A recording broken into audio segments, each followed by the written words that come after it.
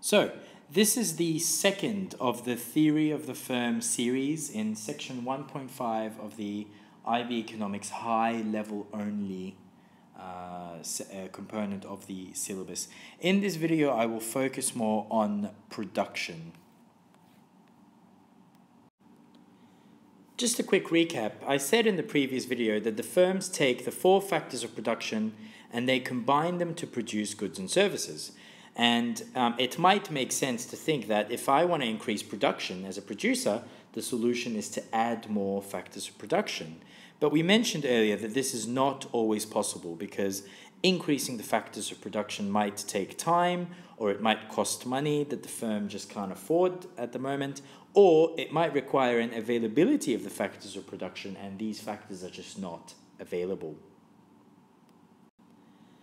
And so this brings us to the distinction or the difference between the short run and the long run. In the short run, at least one factor of production is fixed. All production takes place in the short run. But in the long run, all factors of production are variable. We know that all planning takes place in the long run. Let's focus more on production in the short run. So let's take an example. Assume, for example, there's an owner, we'll call him Mo. Mo owns a small burger shop. In that burger shop, he has one refrigerator, one grill, some countertops, and some implements for making burgers. These are Mo's fixed factors. Now, Mo's variable factors in this case is the number of workers. So, we know that in the short run, output can only be increased by applying more of the variable factors to the fixed factors. So really all Mo can change at this point is to add more and more workers. So if there is obviously if there are 0 workers, the total product or the total number of burgers that are sold will be 0. If there's 1 worker, so Mo is working by himself, he will make 20 burgers. If Mo hires someone to help him, 2 workers, they'll make 45, 3, 65, 4, 80, 5, 90, 6, 95, 7, 97, 8, 97. These numbers here in this column, total product, refers to the total output that a firm produces in a given time period using its fixed and variable factors. This is the total output that Mo's hamburger shop is making. Now, if we express that table that we just saw in the previous slide, if we put it in a diagrammatic form, this gives you what we call the total product curve, TP, the TP curve, total product. You can see that the total product is increasing, but it doesn't keep increasing forever. It starts to increase at a decreasing rate until it kind of levels and doesn't increase anymore. Maybe even if Mo continues to hire more workers, total product will decrease. This is generally what a total product curve looks like. It's a relationship between output, the total product on the y-axis, and the number of workers. As more and more workers are added, total product will increase, but it will not increase at a constant rate. Now remember, in your IB Economics exam, you may be asked to calculate total product from a set of data or draw a total product curve. Once again, I'm just reaffirming because it's important. It is a relationship between the quantity of labor or the quantity of your variable factor or the number of workers in this example, and total product is on the y-axis. So number of workers on the x-axis, total product on the y-axis. The key is to show that total product will increase. It might increase at an increasing rate at the beginning, but then it starts to slow down and it stops increasing. It levels up at a constant rate eventually.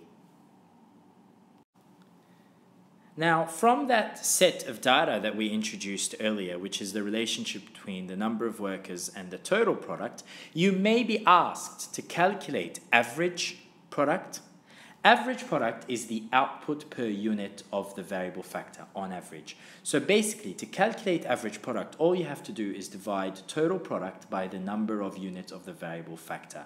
Remember, TP here is the total output produced.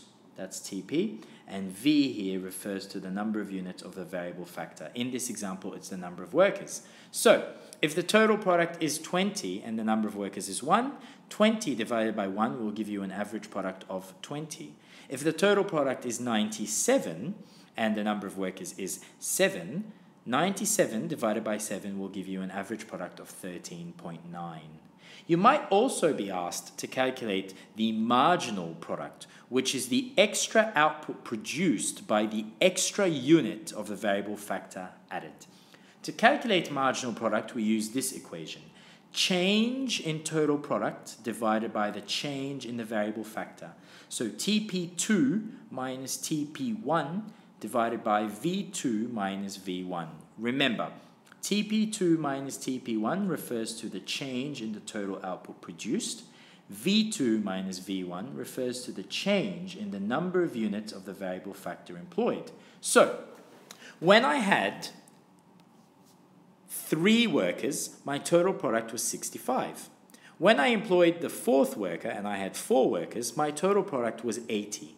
So you would get TP2 minus TP1, so 80 minus 65 is 15, divided by 4 minus 3 is 1. So 15 divided by 1 gives you a marginal product of 15.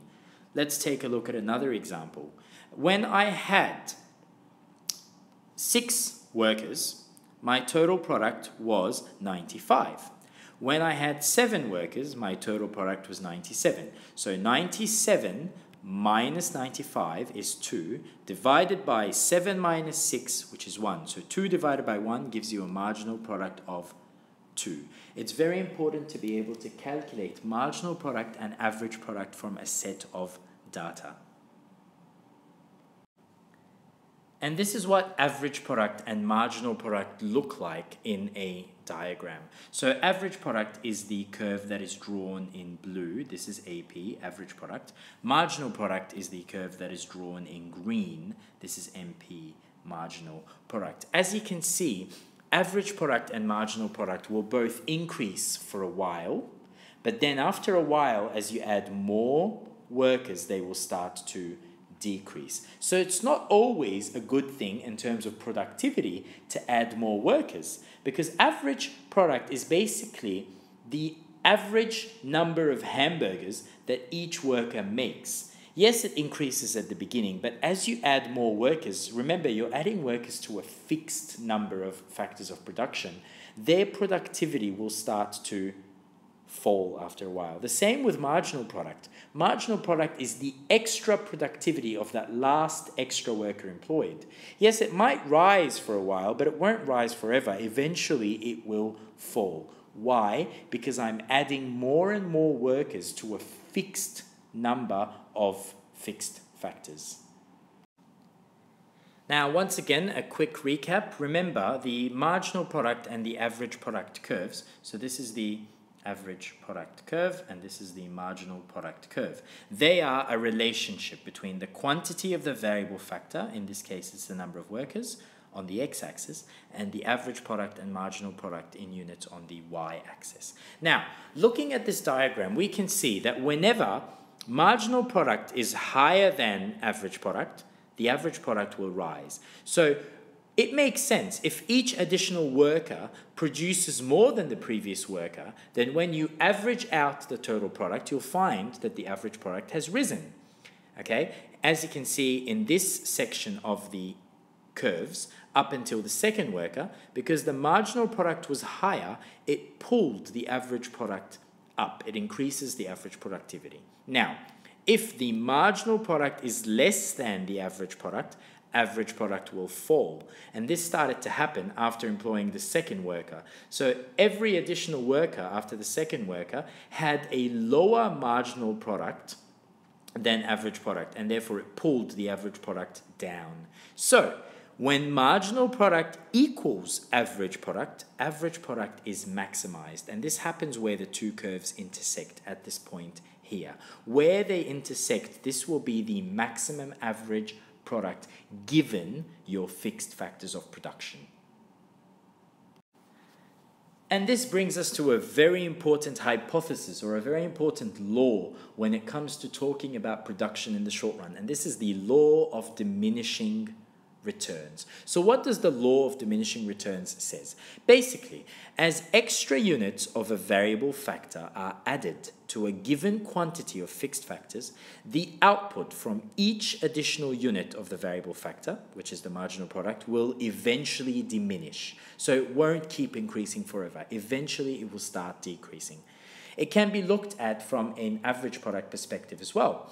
As extra units of a variable factor are added to a given quantity of fixed factors, the output per unit of the variable factor, that is to say average product, will eventually diminish. And this is the law of diminishing returns. So from the previous slide where we defined the law of diminishing returns, we can now see where it actually set in. Where did diminishing returns set in? Well, you can see that the first worker had an average product of 20 and a marginal product of 20. The second worker had an even higher average product, 22.5. So both of these workers together, their productivity became higher. That second worker added, their marginal product was 25. Hang on a second, when you employed the third worker, the average product fell to 21.7 and the marginal product also fell to 20. So we can say that here diminishing returns has set in after the second worker. So the law of diminishing returns started to apply, or diminishing returns has set in after employing the second worker. Any worker employed beyond the second worker will cause average productivity and marginal productivity to decrease.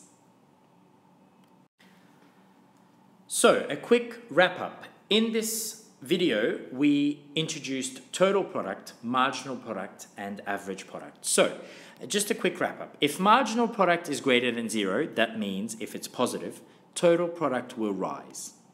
If marginal product is less than 0, total product will fall. Total product will be maximized when marginal product equals 0. So the maximum point on this total product curve here is when marginal product equals 0. Also, consequently, when marginal product is greater than average product will rise. And this is true in this section of the curve here, where marginal product, the blue curve, is higher than average product, the red curve. Because it's higher, it pulls the average product up with it. When marginal product is lower or less than average product will fall. Maximum average product occurs when marginal product equals average product, which is at this point here where they intersect. This is the maximum average product.